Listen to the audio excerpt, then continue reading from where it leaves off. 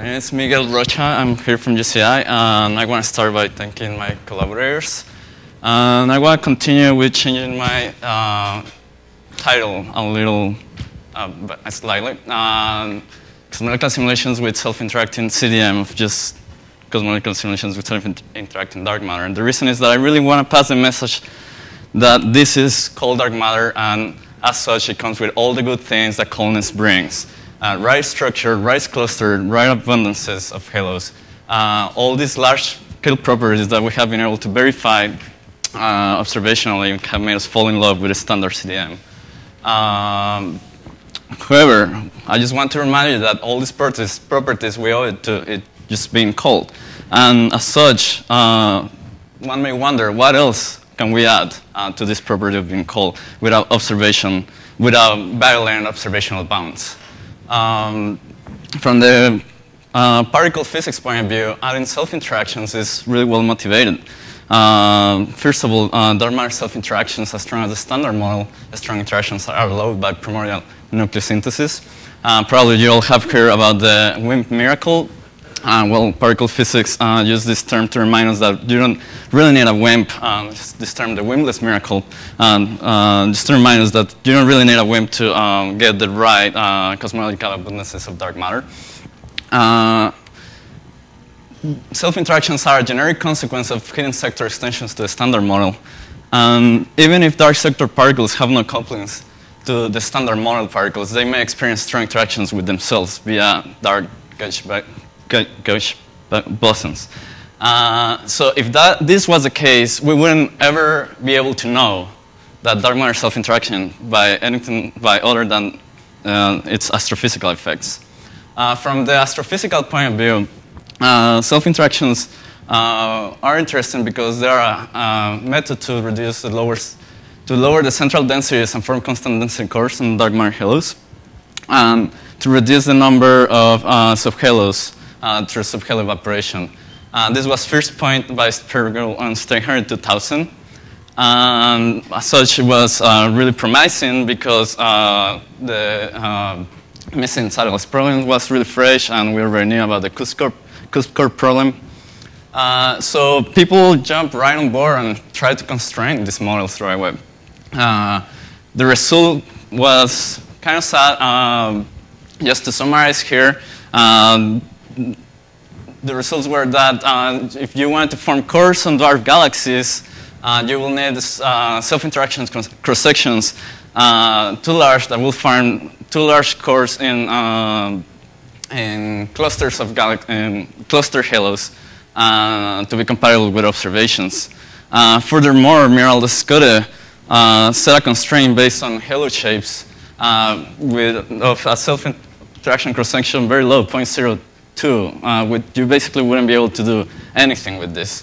However, I could tell you a problem with every single one of these constraints, but I'm not going to get into those details. All I want to tell you is that, for example, the stringence of these constraints, the Miral-Descote constraint, is off by 2 orders of magnitude. And this is demonstrated by Annika Peer all through our simulations. And this is out in the archive listing as of today with my paper. These two are companion papers. We study halo shapes in Peter et al. And everything else that I'm going to show you in Rocha et al.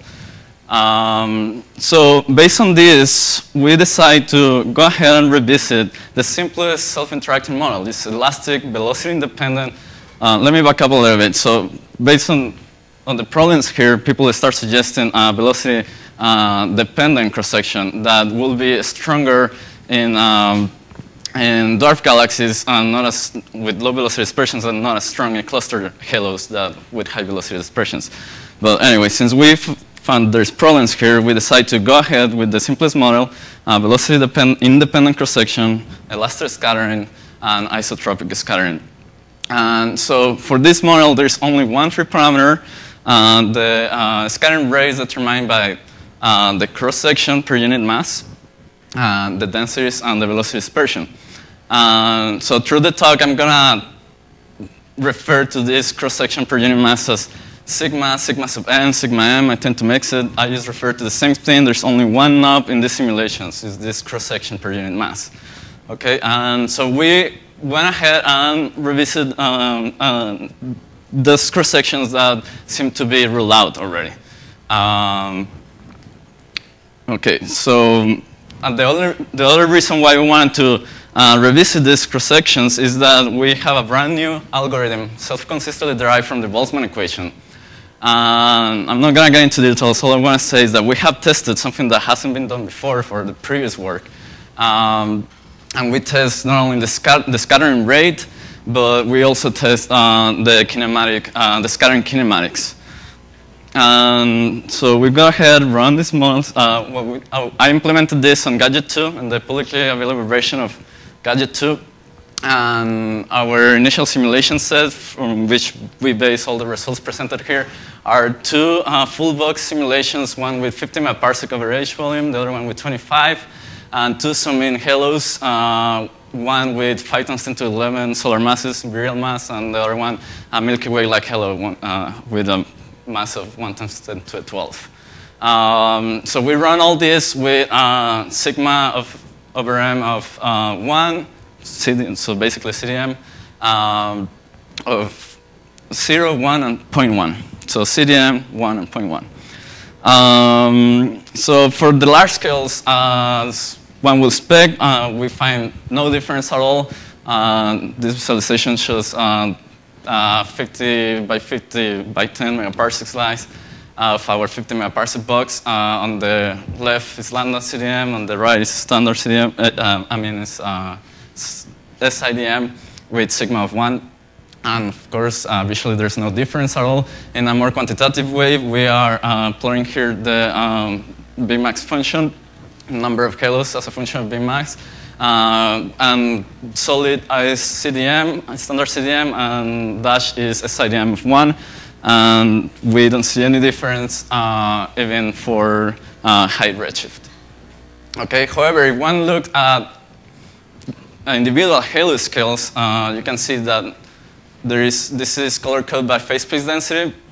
And one can see that there is lower phase space density for SIDM halos than for standard CDM, and a little bit rounder. Probably with this slide you can't really see.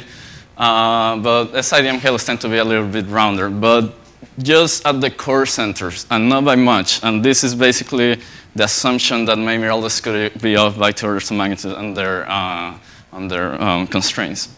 Another thing I wanted to see here is that the subhalo look quite similar. You could, barely you can see here, but all subhalos are there, except for in the very centers you can start like seeing a few that are missing. And in a more quantitative way, we're plotting the subhalo Vmax function here for whoa.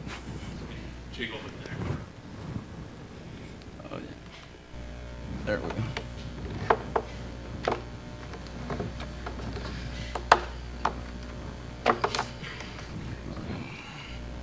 Okay, let me. Got it. Okay, the subhalo Vmax function for a few halos in our simulations, and you can see that the suppression of subhalos is actually rather mild. There's a trend. Halos with lower masses have less of a suppression than halos with higher masses. Okay, solid is CDM, dash is SIDM of 1, and dotted lines is SIDM of 0.1. So basically for 0.1 you don't see any suppression. And also if you look at the inner parts inside 0.5, the 0.5 virial radius, then you see a little bit more of the suppression. But in general, we find that SIDM doesn't really remove the many subhalos, and this is a good thing. It's something we have learned from Shams and from Sloan, is that we need this substructure there. So I want to continue by showing a few density profiles of what happened in the center of halos. So here in this plot on the left, I have our 10⁻12 halo, and on the right, a cluster-like halo, 2 × 10⁻14. And solid, black is CDM, green is sigma of 0.1, and blue is sigma of 1. Solid black is the N of W fits, and dash blue is our Burger fits to the sigma over M of 1.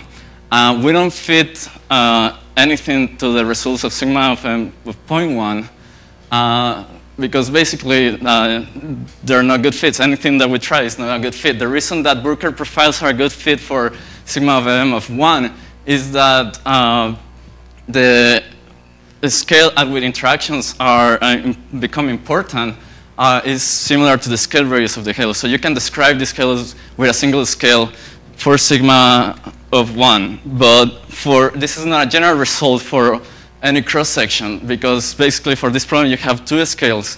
One is associated with the structure collapse, which is the scale radius of the of N of W, and the other one is the scale at which interactions become important. So I want to show you the velocity dispersion profiles because the formation of core is a result of halos becoming isothermal. Basically, within the region at which interactions become important, the halos are becoming, the interactions are isotropizing the velocity dispersion and exchanging energy, and so this makes the velocity dispersions to be a transfer of energy from, you start with a very cold velocity dispersion profile in the inner regions with CDM, and you turn on interactions and there's transfer of energy in, and so you get an isotropic, isothermal velocity dispersion profile. And the place at which this starts happening is just dependent on the cross section. As you can see, for sigma M of 0.1, it just happens a smaller radius, and this is just happening with the average in average particles will experience one interaction. So basically, when the scattering rate is equal to the whole time approximately of the formation of the halo time. So from everything that is on this slides, I'm not going to get into details, but from everything that is on this slides, we are able to build an analytical model that describes everything, all the results that we find in our simulations, and so we can go beyond what our resolution allows us to explore. So this is for our results in the simulations of sigma 1, and you can see that this is the core radius as a function of halo Bmax. And you can see that a single power law holds all the way. For the central velocity, for the central density, there's not a clear trend, as clear of a trend. But this is probably just because we don't have we need more resolution data. I mean, more simulation data. But what I wanted to get from here is that there is a scatter of both in core radii and core densities, and this is a good thing. If these models are to be taken serious as alternative solutions for observations, we see a scattering observations, so this scatter is a good thing. So let me just flash through the comparison to observations really quick. Just if we compare to core sizes of clustered low mass spheres and Milky Way dwarfs, we find that there is some tension for sigma 1. But you cannot completely rule out that model. However, it is for sigma of 0.1, it looks everything okay. If you look at the central densities, there's a bit more of a tension for sigma of 1. So we find that we can rule out this model just by the central densities of all scales, pretty much. But for 0.1, it is all okay. And if these central densities, especially for Milky Way dwarfs, are compatible, then this solves the too big to fail problem. So, do I still have time? Or? No. Okay, I'm way over, so I'm just going to leave you my conclusions.